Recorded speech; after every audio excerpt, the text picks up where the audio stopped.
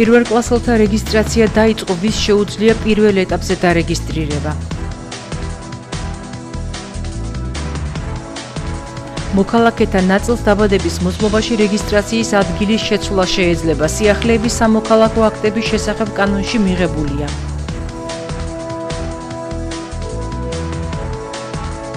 თავისუფალი სკოლის უფროს კლასელების სტუმრად ბიზნესმენ რობერტ ჭუმბაძესთან პროექტის 100 კითხვა საინტერესო ადამიანს გაგრძელება.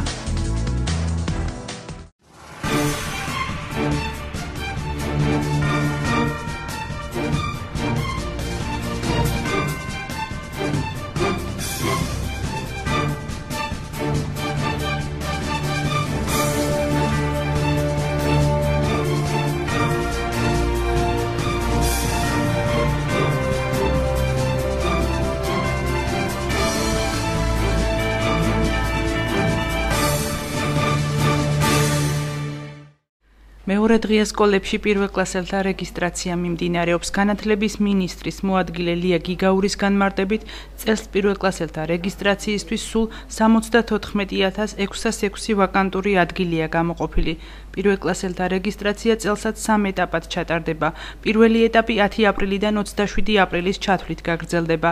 პირველ ეტაპზე დარეგისტრირებული მოსწავლის შესარიცხად აუცილებელი დოკუმენტაციის მიღება განხორციელდება სკოლებში 30 აპრილიდან 7 მაისის ჩათვლით. პირველ ეტაპზე დარეგისტრირდებიან 10 აპრილიდან 27 აპრილის ჩათვლით ის პირველ კლასელები, რომლებიც არიან სკოლის თანამშრომლის შვილები, რომელთა დაძმა უკვე სწავლობს ამ სკოლაში, ან როდესაც ერთი ოჯახიდან რამოდენიმე მოსწავლე შედის პირველ კლასში. რეგისტრაციის დასრულების შემდეგ დაიწყება სავალდებულო დოკუმენტების წარდგენა და დოკუმენტების წარდგენისვა და გახლავთ 30 აპრილიდან 7 მაისის ჩათვლით. შეგახსენებთ, რომ პირველ ეტაპზე გარედან რეგისტრაცია არ განხორციელდება, რეგისტრაციისათვის მშობელმა უნდა მიაკითხოს იმ სკოლას, რომელშიც მისი შვილები უკვე სწავლობენ და შეყავს მომდევნო ბავშვი, ან სადაც აპირებს, რომ შეიყვანოს რამოდენიმე ბავშვი ერთდროულად. პირველ კლასელთა რეგისტრაციის პარალელურად 10 აპრილიდან სასურველ პროფესიულ მიმართულებაზე დარეგისტრირება შეუძლია ასევე პროფესიული განათლების მიღების მსურველებსაც. დაახლოებით 20 დღის განმავლობაში მათ შესაბამისი განაცხადების გაკეთება ადგილობრივ რესურს ცენტრის სპეციალისტის დახმარებით შეეძლებათ. დაიწყო რეგისტრაცია პროფესიული საგანმანათლებლო ფაკულტეტებზე შემსრულებელთათვის. ეს რეგისტრაცია მიმდინარეობს ონლაინ რეჟიმში. რესურს ცენტრში ყავს სპეციალურად გამოყოფილი პირი, რომელიც გადამზადდა სპეციალურად ამ რეგისტრაციისათვის და 10 აპრილს დაიწყო და 30 აპრილამდე გასტანს რეგისტრაცია. შეთავაზება არის ძალიან დიდი, ძალიან მრავალრიცხოვანი და მრავალფეროვანი ფაკულტეტებით დატვირთული კოლეჯები, პროფესიული კოლეჯები თავაზობენ აპლიკანტებს თავის სასწავლებლებს. სხვადასხვა მიმართულებით ხდება აპლიკანტების დარეგისტრაცია და ძალიან სამწუხარო ვერ მოესწრო ზესტაფონის პროფესიული სასწავლებელი, მაგრამ მეორე რეგისტრაციის შემოდგომისთვის უკვე მზად იქნება.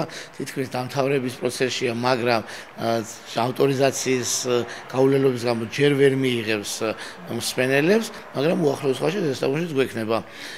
მინდა მოუწოდო ყველა სურველს დარეგისტრირდნენ მოგზავნდნენ რესურს ცენტრში, ასევე შესაძლებელია თვითონ პროფესიულ სასწავლებელს დარეგისტრირება და შესაძლებელია ასევე სახლშიდაც შინ გაუსვლელად ონლაინ რეჟიმში დარეგისტრირდნენ პროფესიულ სასწავლებელში.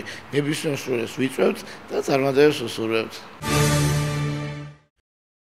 მოქალაქეთა ნაწილს დაბადების მოწმობაში რეგისტრაციის ადგილის შეცვლა შეეძლება.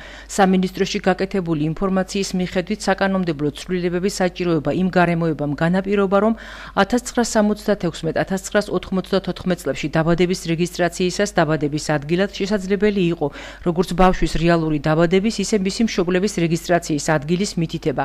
შედეგად კი არის შემთხვევები, როდესაც დაბადების რეგისტრაცია მოხდა კანონმდებლობის დაცვით მშობლების მისამართის მიხედვით, მაგრამ პირველად გაცემულ დაბადების მოწმობაში პირის რეალური დაბადების ადგილია მითითებული.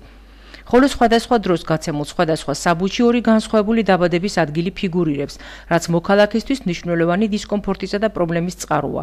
მომზადებული ცვლილებები ასეთ პირებს საშუალებას აძლევს გაასწორონ მონაცემები და სურვილის შემთხვევაში ყველა დოკუმენტში დაბადების ადგილად მიუთითონ ის მუნიციპალიტეტი, რომელიც მათი რეალური დაბადების ადგილია და რომელიც პირველად გაცემულ დაბადების მოწმობაშია მითითებული.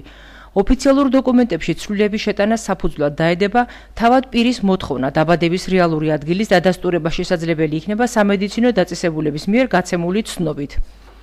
აღსანიშნავია, რომ დღეს მოქმედი კანონმდებლობით დაბადების ადგილის შესწორება შესაძლებელია შვილად დაყვანის, მამობის დადგენის, სახელის ან გვარის რეგისტრაციის, მოქალაქეობის შეწყვეტის ან დაკარგვის საფუძველზე დაბადების ადგილის შესწორება შესაძლებელია მხოლოდ იმ შემთხვევაში, თუ დადასტურდება, რომ სამოქალაქო აქტის რეგისტრაციისას დაშვებულია შეცდომა. საკანონმდებლო ცვლილების თანახმად კი იმ პირს, რომელიც დოკუმენტის გაცემის დროს მოქმედი კანონმდებლობის დაცვით დაბადების მოწმობაში მითითებული აქვს მშობლების რეგისტრაციის ადგილი და არა ის ქალაქი დაბა თუ სოფელი, სადაც რეალურად დაიბადა, შეიძლება მოითხოვოს დოკუმენტებში რეალური დაბადების ადგილის ჩაწერა. თავისუფალი სკოლის პროექტი საინტერესო ადამიანთან ბიზნესმენ რობერტ ჭუმბაძეს შეხვდა. გასვლითი შეხვედრის ფარგლებში აღნიშნული პროექტის მონაწილეებმა ზესტაფონელ ბიზნესმენს მათთვის საინტერესო 100 კითხვა დაუსვეს. ბიზნესის უნარჩვევებისა და სხვა მრავალფეროვანი ინფორმაციის მიწოდების შემდეგ თავისუფალი სკოლის მოსწავლეებმა რობერტ ჭუმბაძეს სახლი და ეზო დაათვალიერეს. ამ ეტაპამდე პროექტმა საინტერესო ადამიანთან უკვე რამდენიმე ცნობილ ზესტაფონელ სახეს სკოლაში უმასპინძლა. სასიხარული იყოს თუ ასეთი სტუმრები მეწვია თავისუფალი სკოლიდან ეს მე მგონი ვაწეცინ გაიხსნა უსურვებ ყველა ახალგაზრდებს რომ დაემთავრებინოს და გამოსულონ ჩვენი ერის ახლობლების, მშობლების, მეგობრების და ყველა სასახელო ადამიანები. თავისუფალი სკოლა აგრძელებს პროექტს შეხვედრა საინტერესო ადამიანებთან. ეხლა ვართ სოფელ კვალითში ბატონ რობერტ ჭუმბაძესთან.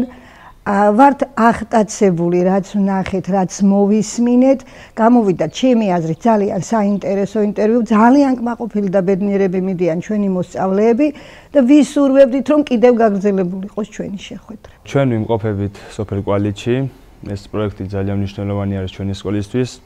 გავიცანი ძალიან საინტერესო ადამიანი ბატონი რობერტი ჭუმბაძე, რომელიც ძალიან კარგი ბიზნესმენია.